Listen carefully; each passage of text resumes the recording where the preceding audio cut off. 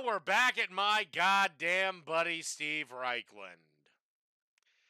Today, he is going to teach us how to make a Philly cheesesteak his pretentious ass PBS loving way. Why I hate fucking PBS. This is it, folks. The big kahuna. A whole wood-grilled beef tenderloin stuffed with smoked cheese and flame-roasted peppers. Move over, Philadelphia. Make way for the Project Smoked Cheesesteak. Oh, yeah, move over Philadelphia, the place that made cheesesteak famous.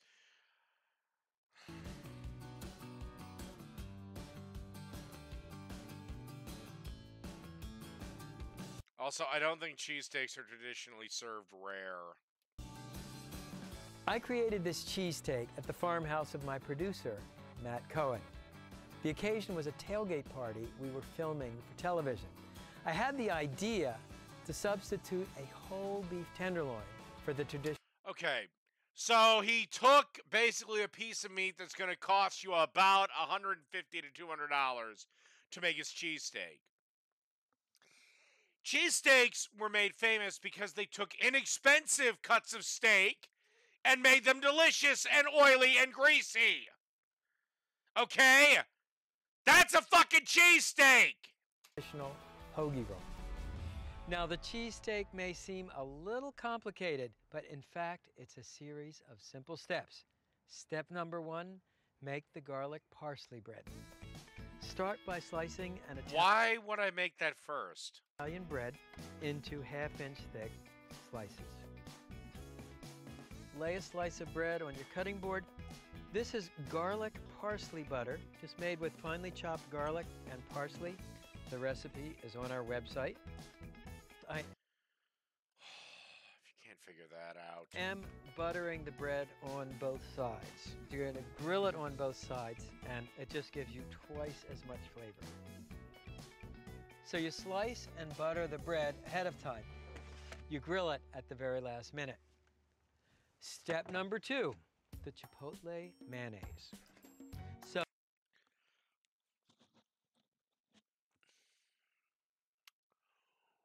why in the fuck do you take the most expensive cut of beef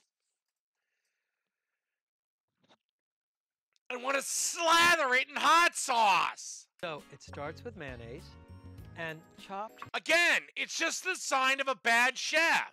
canned chipotle chilies. Chipotles, of course, are smoked God, anywhere, anytime I would take this motherfucker around in a cooking challenge. jalapeno Hell, I can fucking kick his ass at grilled cheese. peppers. So it's another way we'll reinforce the smoke flavor. Simply grab a whisk and whisk these ingredients together. Again, if you buy a cheaper steak, then by all means do this shit. But why in the name of God would you do this with a fucking tenderloin? You paid for a premium cut of meat. That should be the hero, not macerated with chipotle mayo. And you get the creaminess of mayonnaise and the smoky fire of the chipotles.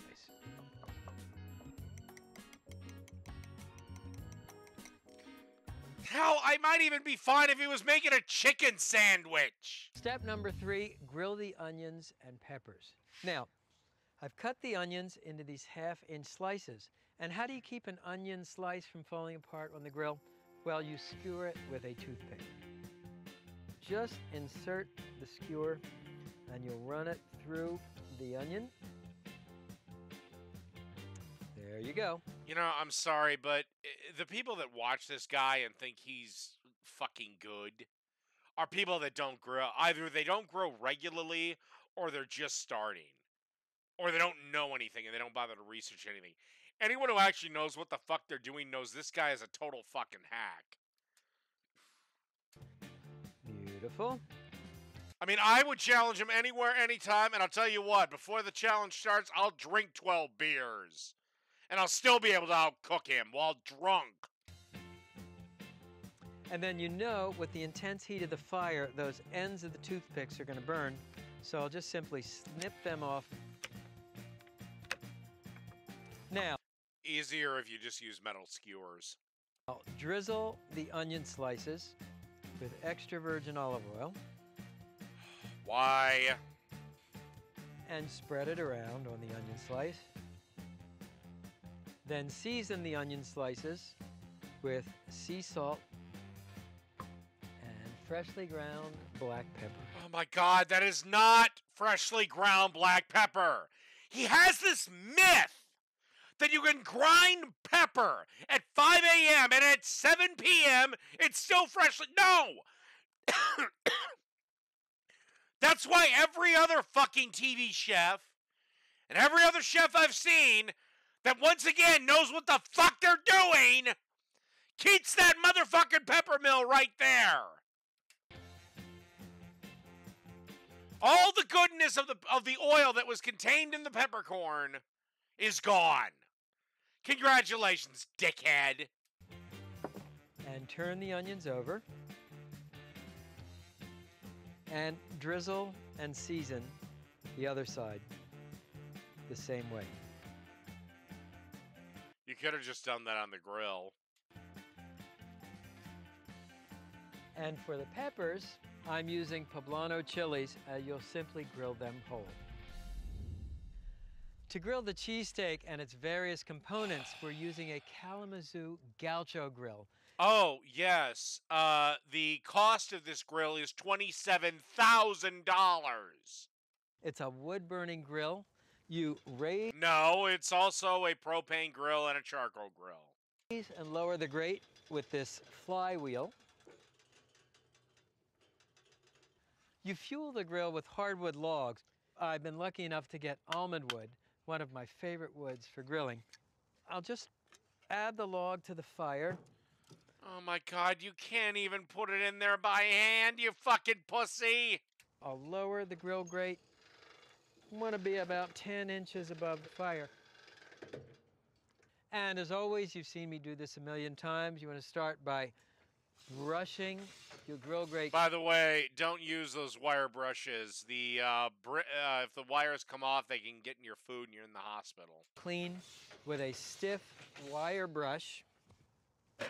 Then oiling it, either with a folded paper towel, or I've made a cloth oiler by rolling up a piece of white terry cloth. And you dip it in oil. I hate the jackasses that listen to this guy. And draw. If you're a man and you listen to him, just turn in your fucking man card. The Lord of Patriarchy commands it. Draw it across the bars of the grate.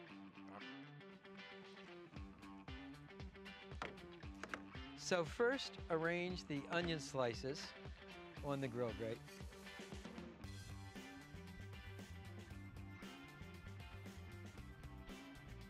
And then you'll put your whole peppers on.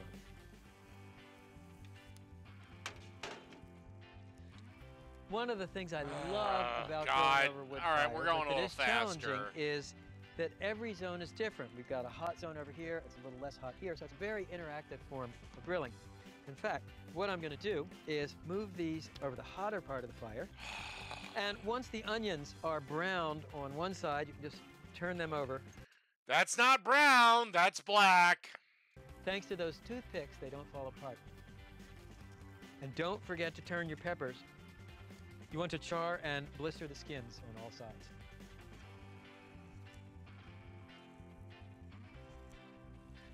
Great. And the peppers are roasted too. Okay. So on the onions, all you want to do is just pull out the toothpicks. On the peppers, what I like to do is just cut the peppers in half lengthwise, cut out this core end, scrape out the seeds, and your peppers are ready to go. Also, if you want it a little spicier, leave some of the seeds in. That's where most of the heat is. This is a trimmed grass-fed. Oh my God. Again, he kept the fucking thing on ice. Dear friends and whoever fucking listens to me, if you would like a perfect goddamn beef roast dinner, or perfect burger, or a perfect what the fuck ever when it comes to beef, or chicken, or anything else, you want to let your meat rise to room temperature. Now, yes, if you leave it out at room temperature for 12 hours, you're kind of fucked and probably should throw it away. However, 10 minutes ain't gonna kill you. An hour ain't gonna kill you. Beef tenderloin, and you want to cut a pocket. Because basically what happens is he throws this stone cold meat on the grill. What happens is that the outside is it cooks it doesn't cook evenly. So basically the inside is still dead raw and cold while the outside is done. So by the time it's ready to come off the grill, you're fucked. Through the top to within a... So before you put meat on the grill, forget everything this cocksucker has said. Leave your meat on the counter and let it get up to room temperature. Trust me, you're not going to die. You're not going to be in the hospital with fucking E. coli. You're not going to be fucking having food poisoning. What you're going to have is delicious, evenly cooked meat from the grill. Trust the Lord of Patriarchy on this. About a half an inch of the other end.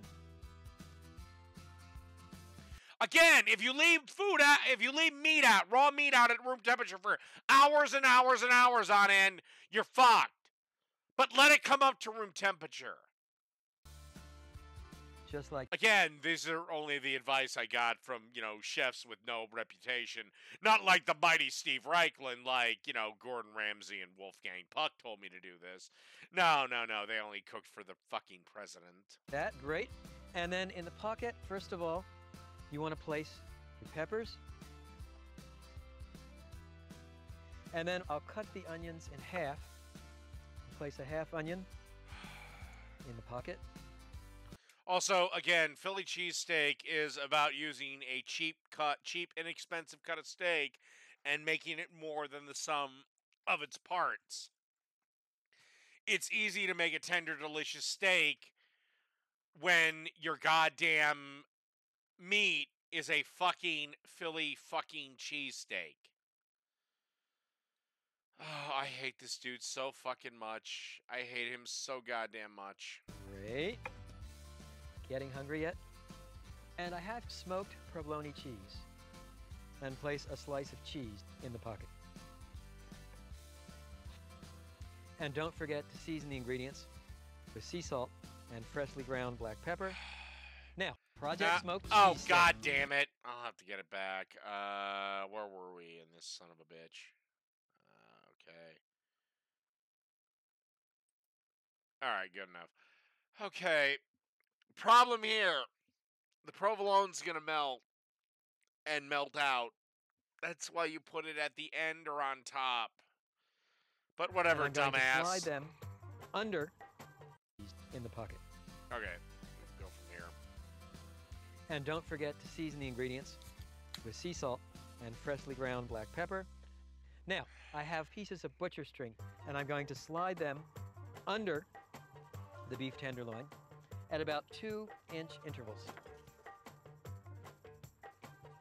And tie the tenderloin closed with this. By the way, how was your friend with spending $300 on this meal? Surgeon's lock knot I use all the time. Pull tight. Pull through the loop. Great.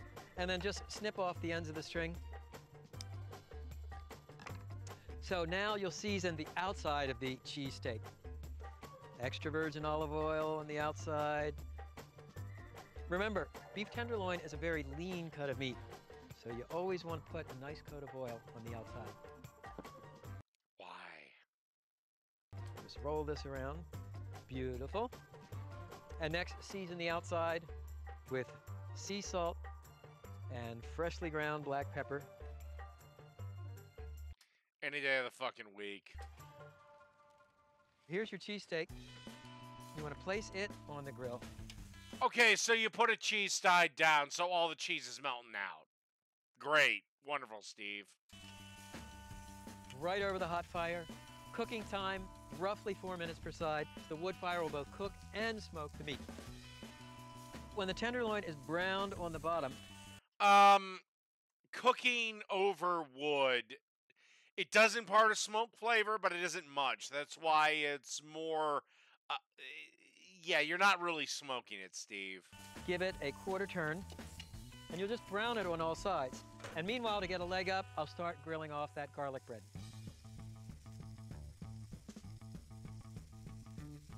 Beautiful.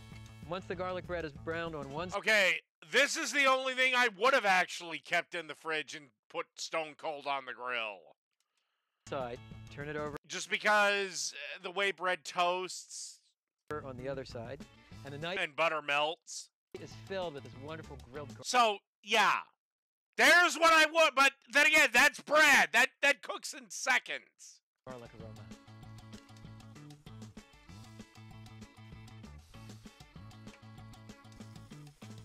Look at that, baby. Oh.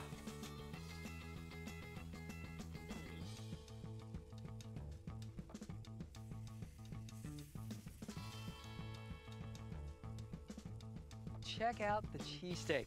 Sure, looks done, but you always want to check with an instant read meat thermometer. We're looking for 130 to 135. That's a perfect medium rare. Nailed it. Your steak wasn't medium rare. It was fucking rare, dog. How's that for a cheesesteak? You just want to cut off the strings. And then the moment... Funny how that cheese seems to be running out of one side. I've been waiting for. You slice the beef. Look at that. You have onions, peppers, great smoky wood aroma. Perfect medium rare. The cheese is melted into the meat. This beef explodes with flavor. No, it's still there. I will say I do have to admit I might have been wrong about the cheese part of it. So take a slice of the grilled garlic. I still wouldn't have done it like that, though. I would have just put the fucking shit on top. Bread. And spread it with a dollop of the chipotle mayonnaise. Again. Why? And then I'll take another slice of the beef. Yeah. What is he doing, a porno now? On bread. How's that for a sandwich? So I'll take a taste of the cheesesteak and that garlic bread. Man, this is unbelievable. The crunchy garlic toast, the fiery chipotle chili, the beef, the cheese. That is rare, dude. That is fucking rare. Now, no problems here. I like rare, but that ain't fucking medium rare. The charred peppers, the onions. This is like the 4th of July. And you're... Oh my God. No, it's not. Because all you could fucking possibly taste is that fucking chipotle mayo. Yeah.